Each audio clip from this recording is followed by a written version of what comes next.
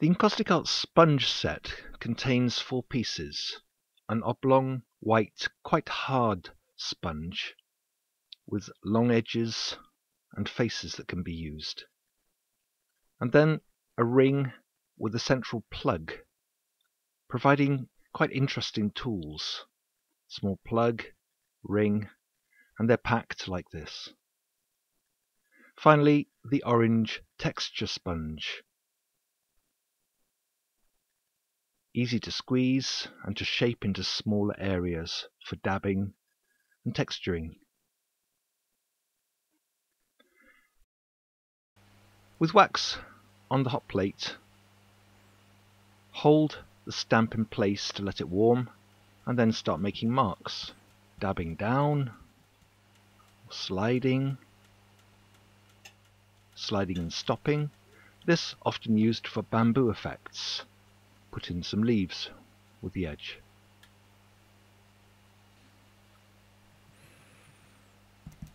Dabbing as you move, squiggling, spiraling, all sorts of effects from this simple little plug.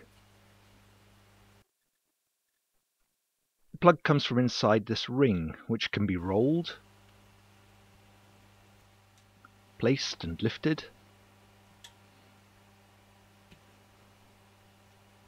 or it can be dragged, twisted.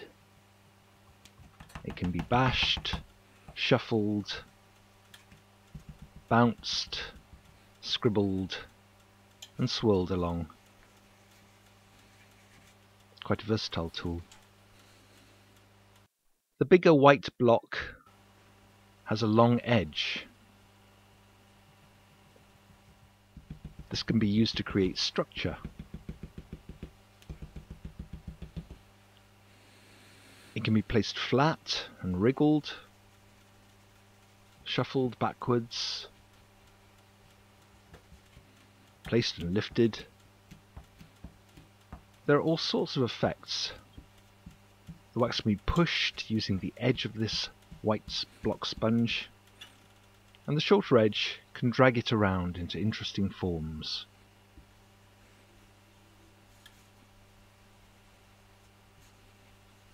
The orange texture sponge, again, give it a little time to warm up, and then just place it and lift it to start evening out the wax that's there. This is a new one, so it's quite clean. It can be made into smaller areas. It can be used to flatten out backgrounds. It can also be used to insert foliage into images like this, picking up colour and placing it. The sponges can be cut. You need a long, sharp knife to cut out sections, even as small as this, to create a nice little triangle stamp. The orange sponge too can be cut. This is very useful for working inside images, for dabbing, for putting in foliage, for evening out. If you're very strong, you might be able to tear it and create an uneven edge, which is again very useful for foliage. There are all sorts of shapes that can be made. Take that little piece of sponge, and you can work into very small areas, here using the iron as the hot plate. A shaped piece, give it time to warm, and then lift, place, and lift. It's like a stamp that you've made yourself. A serrated piece,